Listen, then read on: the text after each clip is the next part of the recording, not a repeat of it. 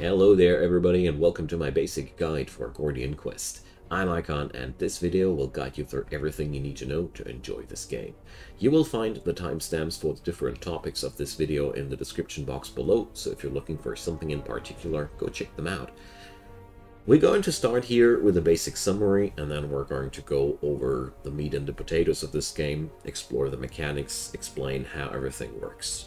So, Gordian Quest is a party-based deck-building RPG, which revolves around a turn-based combat system, exploration, storytelling, and it sits somewhere in between a classic RPG with party that you develop and the story that's being told, and a roguelike deck builder on the other side, which is making up a lot of the system, how the actual combat skill involvement works. It's a lot of fun. We're going to go over it. The concepts work really well together, and you have a lot of things to discover with this one. So, before we go into anything else, I want to start and explain and explore the combat of this game before we head on over all the other mechanics there, because all in all, combat makes up at least 50% of this game, if not even more. So let's get started with that. The map you see here, I'm going to explain that later during the exploration phase.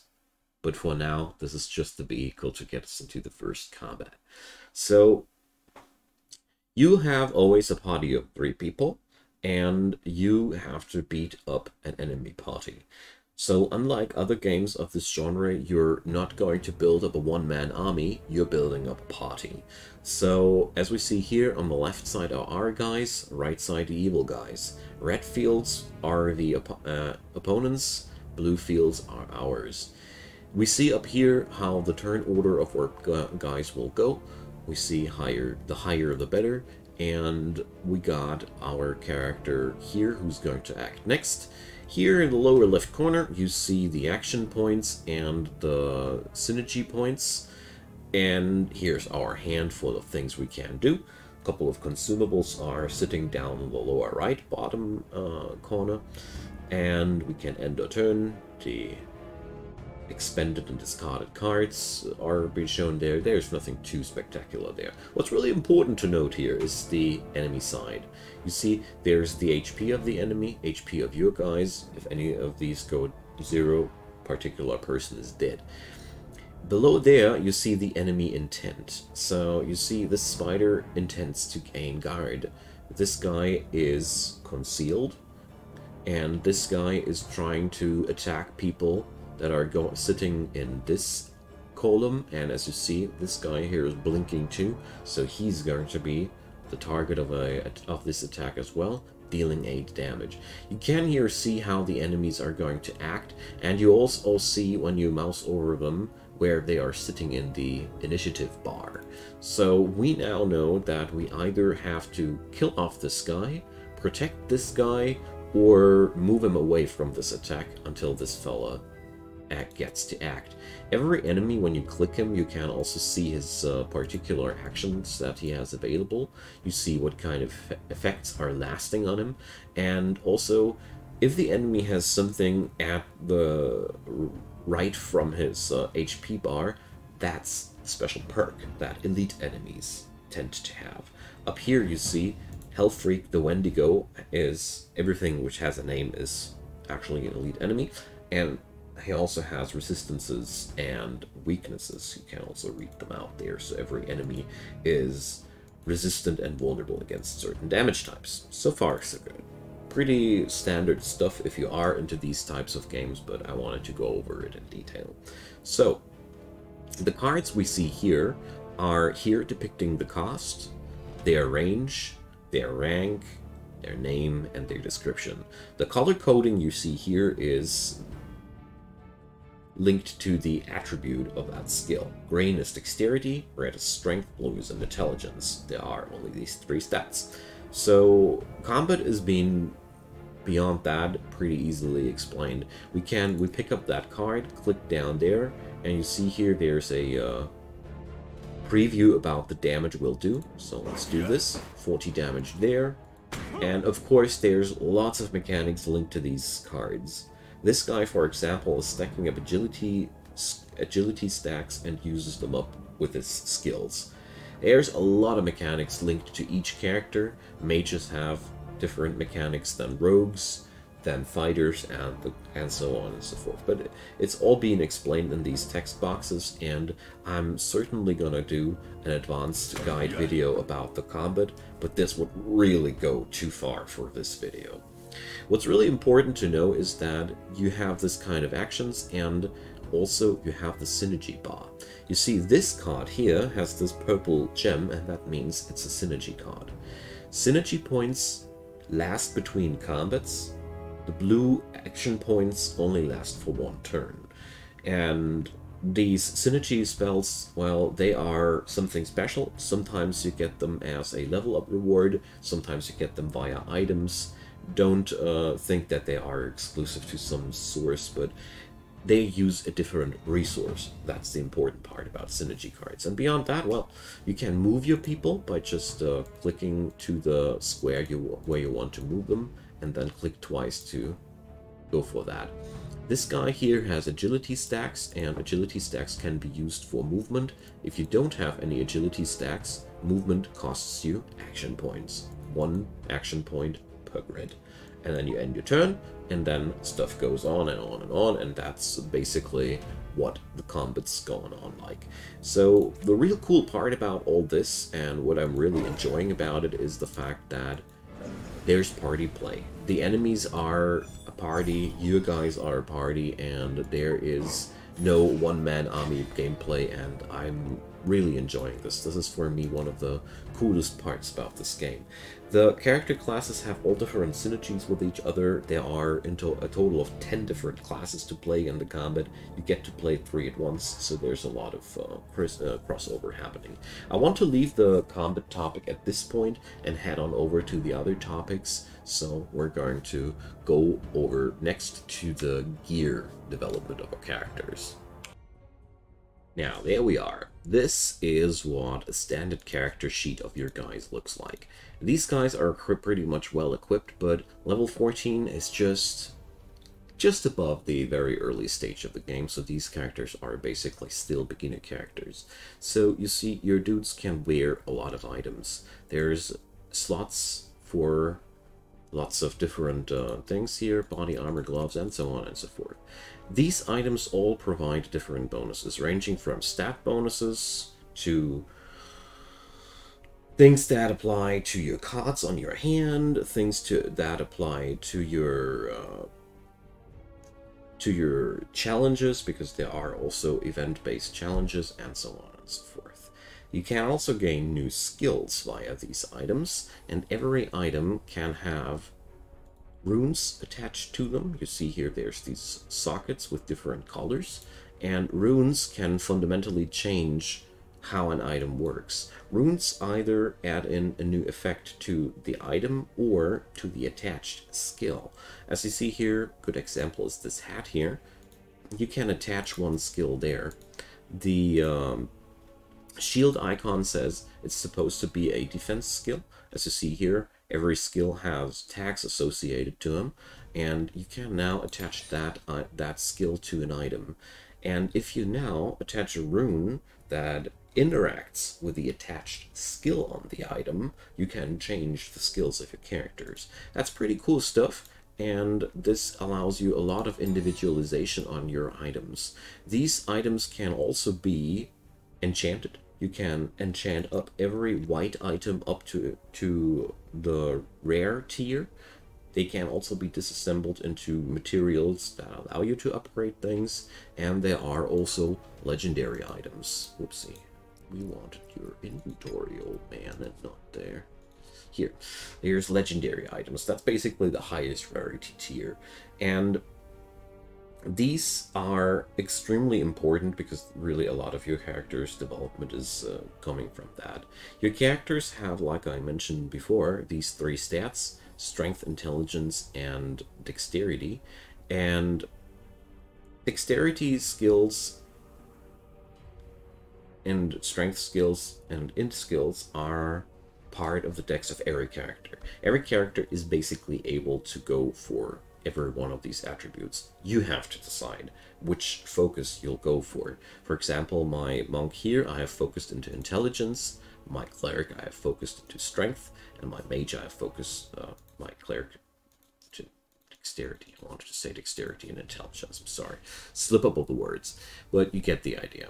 This is pretty good because you can use this as a means to get stronger attacks and stronger successes during the explorations. The cards of your characters, as you see here, this guy has a lot of green cards because he's a dexterity-based character. And you see here, there's this +7 in the brackets. I paid a lot of attention to feed him with dexterity gear. Is now affecting his skills there as well. If you hold down control, left control, you can also see the total equation of these cards. As you see here, this skill deals 8 plus 100% of your dexterity mod plus what comes from the item's damages. So focusing into stats is really, really good, and items help you a lot for doing so. Items can be traded if you are playing the campaign in the outposts, or if you're playing the skirmish or realm mode on different nodes. The offers these guys give you are always different, and it really is worth checking them out. Gold is therefore a very, very valuable resource. There's also Marco the Merchant. This guy is selling legendary gear. You can also meet him in the skirmish mode as far as I know. And legendary gear is different from the other gear in so far that it is pretty fixed in its stats. The weapon has a fixed name, it has a certain topic and theme to it, whereas blue items can be very, very different and sometimes also outshine the legendary counterparts. So that's pretty much all I wanted to say. The only thing left to mention is you have 200 item slots in your party, and you are also able to stash some of those in the campaign mode down there at the guild hall. So you either sell them, dismantle them, or stash them. And that's how you work out with character gear. You really should work on filling the character slots as well as you can, because basically this is just wasted attribute bonuses if you not do so. Okay. Next thing on my list is deck building. So you see here we have all these cards. Everybody has his cards, but how does this actually come together? First off, these skills are originating from the items you have on yourself and also from the items that you have picked up on the skill grid. I'm going to explain the skill grid in a second, but let's stick with the deck building part for a second there before we go for the skill grid. So all these cards here are the ones that you have currently equipped. There's the edit deck function, and you see here I have 19 of 12 cards. That means the minimum size of this deck is supposed to be 12. We have now 19 cards, and we could trim that down by just clicking whatever we want to remove from our deck here with the minus sign. But as you see here, a couple of skills can't be removed. That's because they are originating from gear. Gear-based skills can't be removed. You have to wear them around, and therefore be careful, select carefully that the skills attached to your items are actually useful for that character. Otherwise you will be cluttering your deck with things that you actually don't want. So, unlike with other deck builder games, you don't need to work hard to get rid of these cards. You just can remove or add them to your own liking until you have the deck size that you want. When you're building your deck, always take care that you have a good mixture of attacks, defensive skills, and utility skills. What's really unique for this game is this game features here passive skills, intervention, which this skill has a certain trigger and remains on the hand of the character and will be used if that condition is met. Some cards are passive skills that basically you need to draw out of your deck and retain them on your hand. Everything which has the keyword retain does not get discarded at the end of the turn. And triggers and passive skills are parts of your deck that will enhance all the other cards or give you some interactions. Are lots of different things that are happening there, but you should really aim for a good balance, and also it is highly recommendable to stick to that 12 card thing as close, or to your deck minimum size as close as possible, because this makes the cards that you want to have show up more often. And it's a real art form to trim your deck down to sizes that are appealing to you. Don't hound yourself, just have fun, experiment around, and find the proper balance there. So, next thing that I want to talk about is the skill grid. So, the skill grid works like that. We're going to pick up a new character because that's easier to show. So, here in the guild hall, we can pick up and remove old characters. So, let's pick up Ida. We haven't had her yet. So, the skill grid looks at first like that. Your character gains a skill point with each level up, and you get to move across the board here. These nodes have different uses. You either can gain stat points, you learn new skills, you learn new talents, or you increase skill ranks or your mastering skills. So stat points are quite straightforward. You get to select something. Every second point gives you another point up in the bonus modifier. You pretty much should already define which stat your character is going to main. Ideally, you have one main and one secondary stat. Talent sockets work like that. If you use them, you get to slot in one of these passive skills. They are linked to the attributes, and they can be only used if you have a minimum value of that attribute without skill nodes. So they range from a pure strength bonus over to bonuses when you're using certain types of gear, over to a shift that allows you to use dex skills better even if you are maining strength. There's a lot of variety there. The cool thing about the talents is out of combat you can just select one, swap talent, and you don't need to think too long about these. These are temporary choices and you're unlocking the slot. Out of combat you can assign that slot always new. And when you're selecting a new skill, you always get to select between 3 paths of your character. The thing here is, every character has 3 paths. Most of the time, they correlate to either a certain theme, a certain stat, or both in some way. So as you see here, this one was featuring a lot of... this one is featuring more intelligence. This other one had dexterity and intelligence. And this one is definitely very hard on intelligence. You see that on the color coding. So I can only recommend you to go for a specific path and branch off for a couple of cards that you want to have. Whenever you select one of these, it's like a booster pack where you get to select 3 of these or more of these skills depending on the rank of this one, of the node. And then you either select, you either redraw with your fate points, or you transform this choice into a respec point, allowing you to just choose a new node somewhere else or respec a node. So that's how you gain new skills via this. And every couple of skill points, you also gain a new skill grid. And that's pretty funky there. So now we get to select which skill grid we want to have.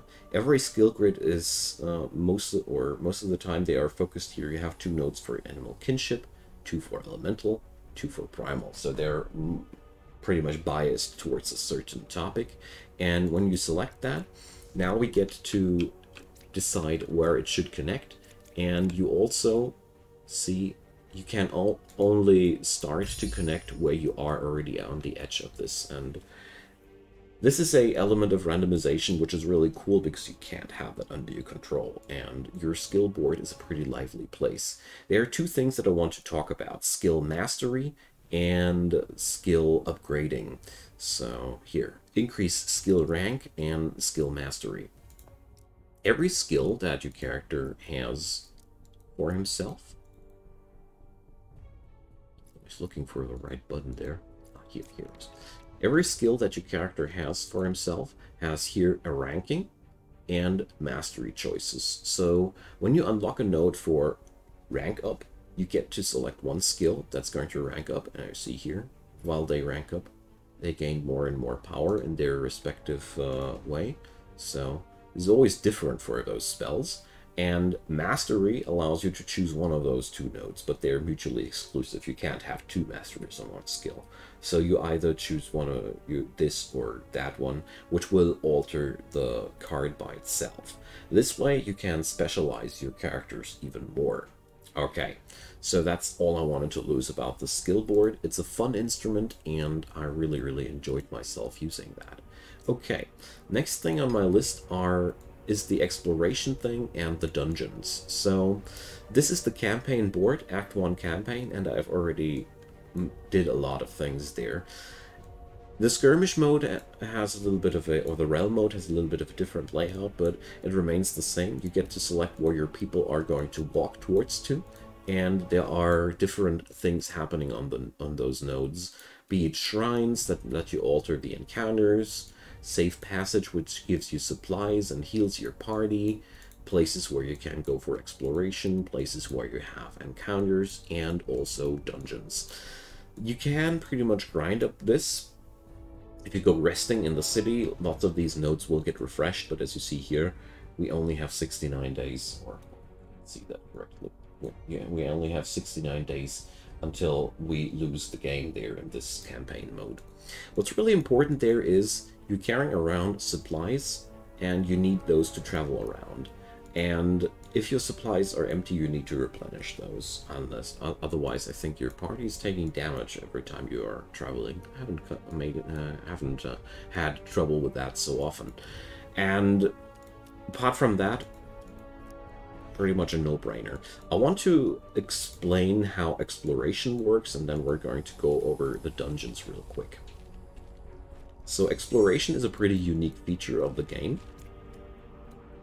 Exploration squares, they look like that, and they open up this little mini game here where you have 4 points which you can move, and there's random stuff that you can go for, and there's a monster. So you get to plot down where you want to move. So we want to move on this one. Ka-ching. And here we got some upgrade material. Here's there's a potion merchant that we can wander on, and you get to travel here until your markers are gone, and you can pick up things. What's really interesting about the monsters is, if you walk onto them, you lose a part of your HP, but you also gain a random node, but you can also move on top of these monsters like this. Make sure that you're not interacting with the monster. So if it's lit, you're interacting. If it's not lit, you're not. I'll check it out. And now the monster ain't moving anymore. You can still trigger it by moving on it, but it won't chase you anymore. Now you can just finish that up, and that's exploration nodes. Once you have used all your markers, you get to go back there. That's all. Dungeons are all these entries here that you see like these, and they are basically always working like a entirely new area with new events that can spawn there. What I can't really explore here right now are events. They are basically a little bit of a text passage where you get to do a little bit of a skill challenge. And oh, here's one. Perfect. So grinds. If you use those, you get to alter the nodes. So these work like that. You will spread positive things and negative things across the encounters all across the map. You can use incense to spawn more of these, and then you pray, and then they get spread over the map. Now you can see these are now altered nodes. You don't know if a positive or a negative effect will come on that node. So campsites allow you to rest. Let's use that real quick. At the campsite, every character has his own skill set. You have 12 hours to do something, and you see here our monk can transform fate into these things. Our hunter can transform supplies into something. You can pitch up a tent. You can increase skill rank masteries. You can forage. There's a lot of things that you can do during the camping sessions. And what's really important to note is there's also exhaustion. Certain events in the game allow you to exhaust cards. They won't be getting drawn anymore, and you can usually get yourself a bonus by destroying these cards temporarily. Exhaustion gets mostly destroyed by camping. Here, pitch a tent, or gain exhaustion by doing things on the campsite. What's really important is just read the tooltips there and pay attention that you have to pay for these things, and you can only do them as long as you have time here. Once the time's ran through, we're done with camping. And now events, last but not least.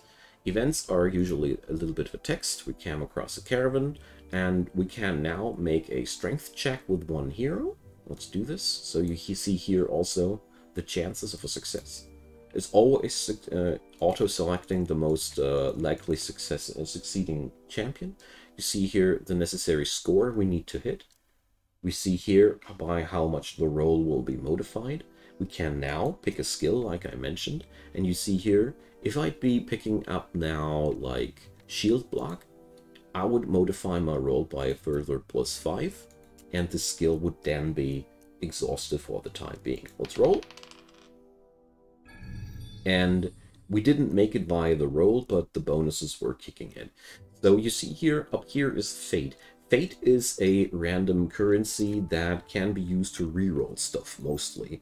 You are receiving Fate very randomly, and therefore use it whenever the odds are for you that bad that you won't bother lasting through that. Okay, so last thing that I want to talk about is Renown and the most basic uses for that. Renown is basically your meta progression currency. The most obvious usage for Renown is you can unlock artifacts with those. Artifacts are things that you see there's 65 of them. You unlock them randomly, and you have here slots where you can equip artifacts. It works like that. Every artifact has a permanent bonus. That's the one here in gray. Refining a legendary item costs 1 less soul spark. Salvaging, well, let's put it up there. And you can get the one up there, the light gray one. So whenever I salvage something, I get a extra resource. The dark gray one needs to be unlocked. Most of these can be upgraded in this way. And the red one is an activation effect. So every artifact that's equipped up here gains the light gray bonus and nothing else. Or if you have unlocked the one below there as well. So here, the Tempest Orb gives all my heroes lightning resist. If I would not equip it, I would have the chance to find a lightning orb in my future adventures, which acts as a consumable, which crafts lightning resist on a common or magic item. All these things are working like that. If you equip them up here, they give you a passive bonus for the remainder of your campaign. And if you don't equip them up there, there's a chance that they drop somewhere and you can use them as a activatable item. So in every case, unlocking these artifacts is a good thing for you. And now you pretty much know all the basics about the game. You will explore that. There's lots of combos. Every character has, as you've seen there, lots of different varieties, especially due to the fact that every character has these 3 paths, and they really differ. Just to give you an impression there, for the cleric, there is a fighter type specialization, a healer type specialization, and a magic damage dealer type specialization. So you can really get a lot of different things out of your characters, depending on how you want to play it. So there's really a lot of replayability, let alone due to the fact that you can play those guys so damn differently. Now, I hope you enjoyed that one, found that helpful. Leave me your comments down below. If you have any further questions or things you want to see covered more deeply, let me know. And leave me a thumbs up if you enjoyed, and of course consider subscribing. There's daily content coming up on my channel, and I'd be delighted to have you. In the description box, you'll not only be finding the timestamps I've been talking about, but also other helpful links. So there's a Discord channel where I hang out and other like-minded gamers as well. And there's also my Twitch channel where I do stream quite regularly. And last but not least, there are also links for direct support for my channel. My content will always be free. I'll never do any paywalled content, so I can use all the help I can get. And I thank you so much for watching this video up to this very point. It means a lot to me. So, have a wonderful day, and see you soon. Bye-bye.